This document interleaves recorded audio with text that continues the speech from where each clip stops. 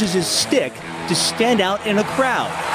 Mike Rupp has a new career high as they let it rip into the goal off to the upper right-hand corner on Lundqvist. On the street, that stick takes a back seat to this when Mike Rupp is in traffic. I've been looking for a pickup for about two and a half years now, and I've been patient and I'm just holding out to what I really want, and I found one that was all done up already, and I didn't have to do anything to it, so I got it.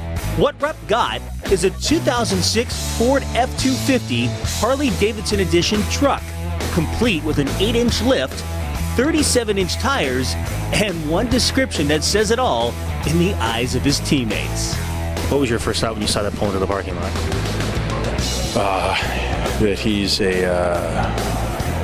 redneck and it's perfect for him. I'm fine with that.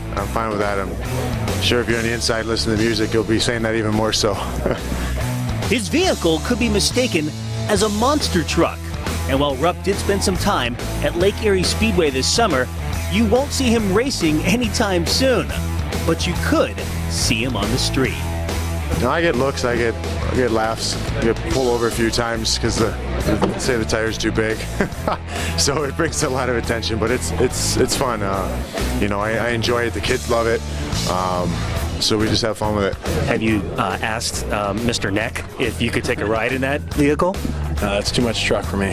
That's too much truck for me. Maybe one of these days, when I grow up, I'll get a ride. Have you ever asked him for a ride in the big rig? Never. Or is it rednecks only? Rednecks only, I guess. Here's something that's not so funny.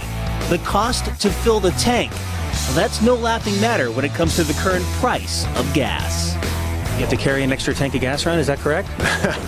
No, I was using it as a commuter though at the beginning of the season, up to Erie and back, and that didn't work out too long. So it's a good truck. So if you should see Rupp in his truck, just wave. He may not see you, but don't take it personally.